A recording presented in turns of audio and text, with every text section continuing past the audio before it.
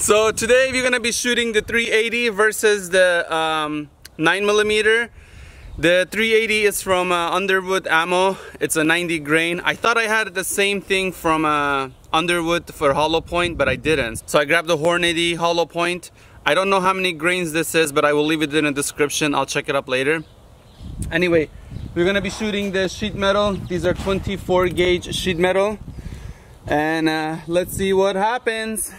Okay, so for the 9mm, we're gonna use a Glock 43. This is a single stack. A lot of people use this for concealed carry.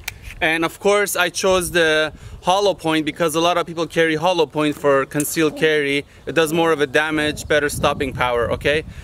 But again, we're doing penetration test. I should have used the full metal jacket, but I didn't. I just figured I'll use a hollow point.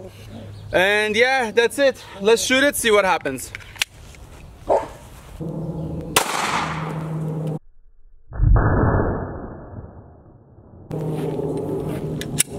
Clear.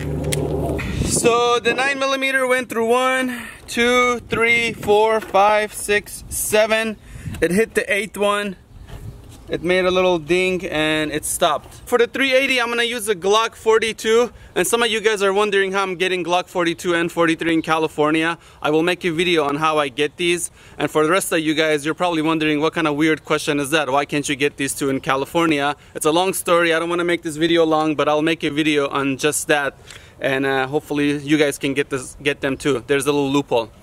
A lot of people also use this for concealed carry. And we're gonna shoot these from Underwood ammo. Thanks for sending them over. These are, like I said, 90 grain. I checked the box before I brought them out.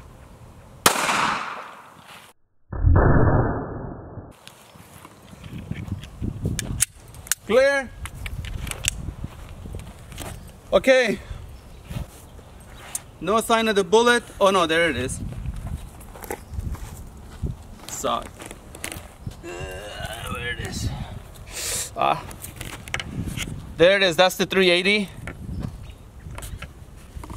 Right over there.